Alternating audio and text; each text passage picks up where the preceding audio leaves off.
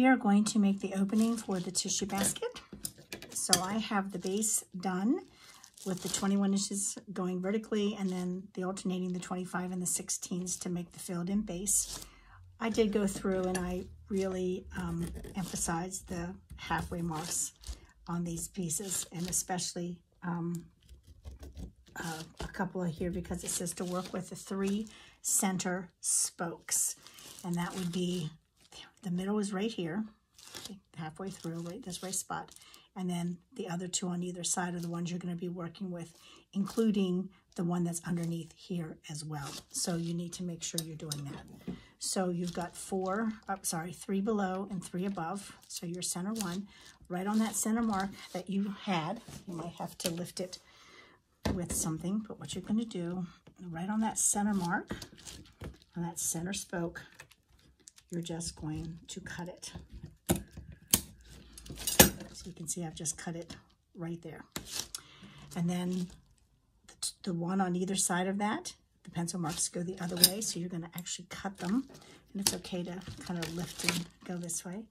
You're going to cut them right on the center marks. A little tricky, but okay, so I'm going to cut. Look at this one.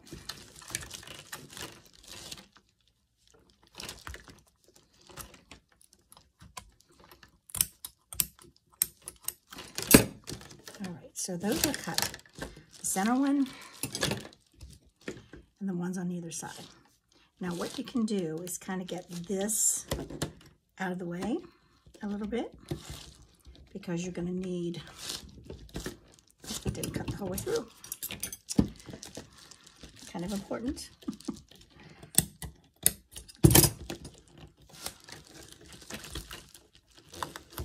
Okay, so they kind of need to be out of the way a little bit, because what you need to do, oops, that's right, is this also right here needs to be cut. So I'm now on the ones underneath the 3 centers. Here's the middle one again.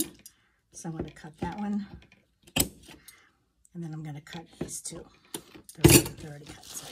Okay, so these 2 here in the center, you can pull those down so they line up, or they're just slightly below the row that you're here. So here's your center one. I've moved away this one out of the way just so you can see, and I've just pulled those ones down.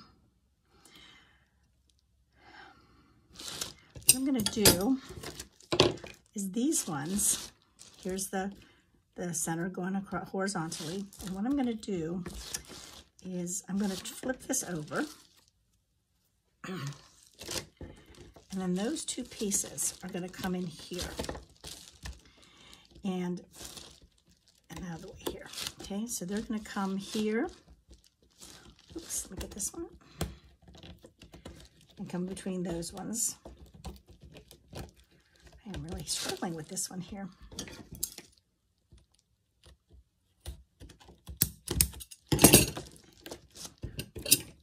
Gracious. There we go.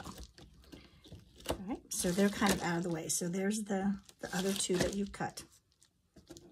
Okay, these 2 are going to come back and fold right here against those like that. Okay, and get them out of your way. And what's going to happen is you're going to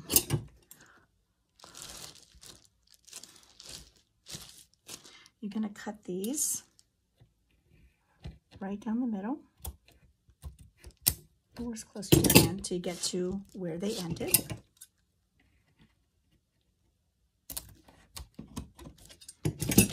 So now you have 2 pieces for either one. And these are going to go, it's called a chicken foot, and they're going to go underneath these 2 right here. So they kind of spread out and make a V. I'm going to cut them a little bit shorter. I don't want them to stick out.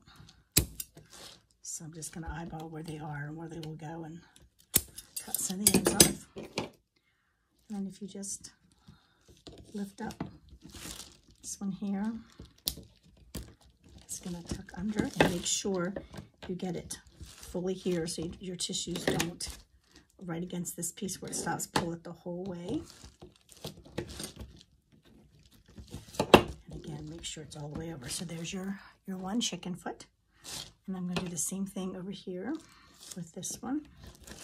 Oops, forgot to cut them first. Make them a little bit shorter. Work in the opposite direction, so.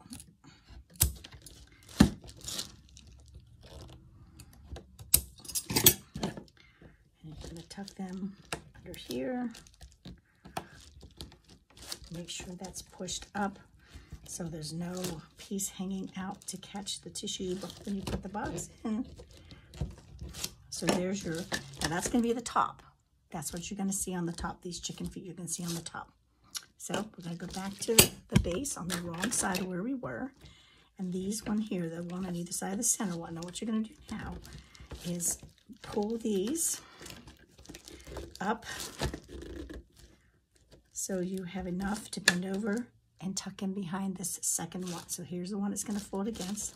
And kind of be careful because you don't, once you make the bend, you want to make sure it folds really tight against this piece here. And then that piece is just going to tuck. And again, I'm working the opposite direction I normally would. And this one decided to fray on me because of all the cutting I was doing. Okay. And it just tucks right in there. And you can see that the end has shortened here. And that's okay because I pulled it up to make it long enough to fold under. So you're going to do that with those other three. You've got one here you've already done. This one on the other side of it. We're going to pull it down. So when you bend it, it's long enough to fold and tuck under the second one. This one also frayed.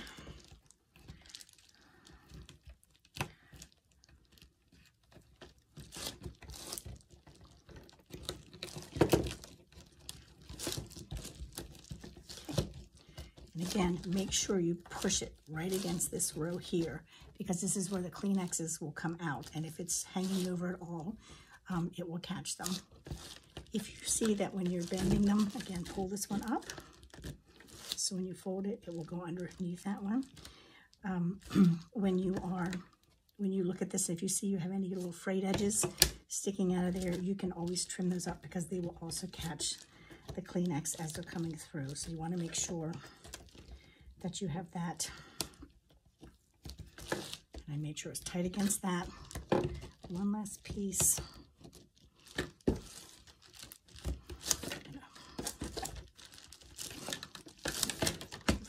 In, so it's long enough to bend over and tuck underneath this one.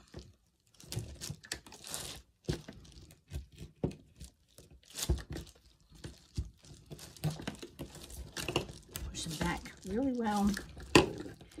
Now you can kind of straighten out your spokes because I know I've leaned against them. My body has moved some. You notice I have the corners clothespin to help keep it moving too much. But I've got my opening now. And you're ready to start doing your twining.